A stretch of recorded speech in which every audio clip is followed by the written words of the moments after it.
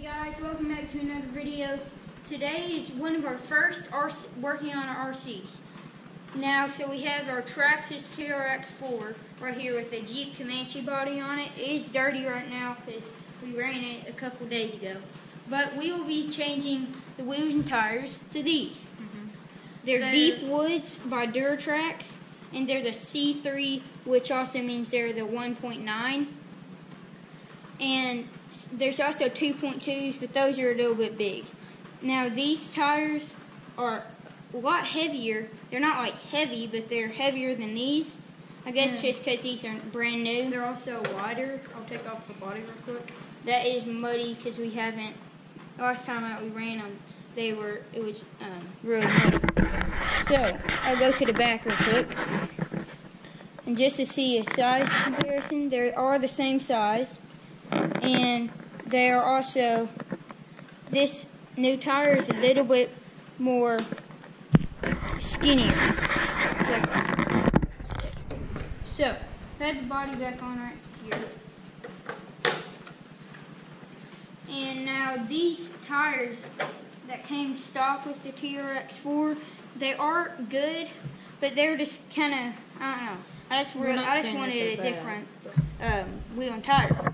So, what we're going to be using is just this little tool right here. And so there it is. It just comes stock with most trucks. And if you need to get them loose, and you can't really get them loose with this tool, I just use pliers, and I just grip them on there. Well, you can either use pliers or channel locks. Sometimes I use pliers and sometimes I use channel locks. It just depends. Today I use channel locks. Yeah. So right now we're going to be undoing them right here. And so there's the first screw, and lock nut, sorry. And here goes the first tire, old. And now we'll put the new ones on after we take all these off. So now on to the second one.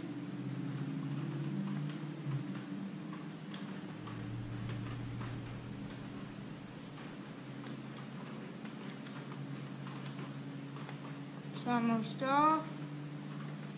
And it is off. Well, I thought it was. Sorry about this. So now it is off. And we haven't had dirt bike videos in a while now because it's raining right now, and it is rain. We have water over the road. Shake it. And so we have flooding. Not as much where we live, but other places that we know of have flooding. And it does spin. So what we're just using is just 2 motorcycle stands. Whenever we work on our dirt bikes, we use these 2 of these stands, and then we have another one for the KTM, the 350. And so, which is not ours, it is our dad's. Yeah, I can't ride a 350, neither in case. So we're taking this wheel off right here. And if you guys do there's this app. It's called Off-Road Amino. And it's where there's like. It's basically for dirt bikers, four-wheelers, all off-road outdoor things, mountain bikers. Even RCs as well. There's some RCs, not as much as there are, but yeah, if you want to check out Off-Road Amino, well, it's free on the App Store, just a little social media app. And do go follow us if you would like. At Wrong Cole Productions YT for YouTube. And so, also, if you want to see some more RC videos that will be coming out, it won't just be on this channel. It will be on a new channel called Rollin' RCs. And so, now time to get the new ones on. So, first we're going to put this one on. There goes the nut. Sorry, but so first wheel on, wheel and tire. they're looking good already. And Casey's going ahead and sticking that second one on, just to see what it looks like, and then we'll tighten the bolts after we put them all on. Oh yeah, that looks good. And so I don't know if we ever did a video on them, but we have these older RCs. One's a Telluride and one is a Stampede. On these. I think we have done a video on it. Well, like 5 maybe, I think. 5 or 6. Yeah, I didn't know that we had, but so yeah, we have those, and I'm gonna put these old wheels and tires on it, and On the Stampede. on the Stampede. If they'll work, sometimes they work and sometimes they don't, just from the shape of the wheel and tire. So here goes the last one on, and then we'll tighten them up. Okay, so it's on now, and so now we're going to go back to this side and tighten it up.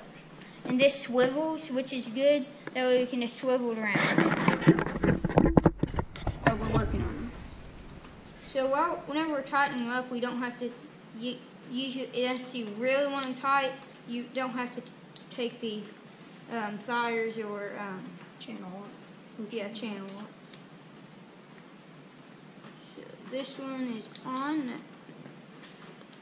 and Is it on fully or just? yeah, it's on.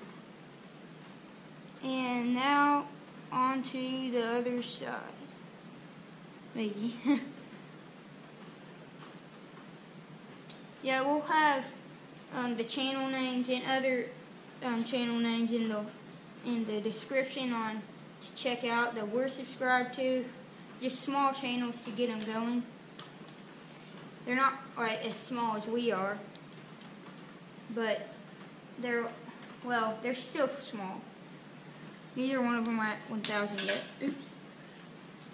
Pick this up, and now Casey's getting that lock nut. Don't mess up my wheel. No. So I'll finish this one off just in case. Okay, so now they are on, And after he gets that one on, I'm gonna show you that thing how pops this off works. a little bit easier than it should. But yeah, check out duratrax. We just ordered them from Amazon. I am gonna show you how this works. So, the little motorcycle lift. So it has a hydraulic right there. You just pull up on that knob and push down, and then to bring it back up, you just push down on it, just like so, and then have a little walk for it. Or you can just push it down if you want. And then the other ones are just standard little stands. Same thing with that one. And so we did, I got a winch for mine. This is the receiver and controller, wireless controller.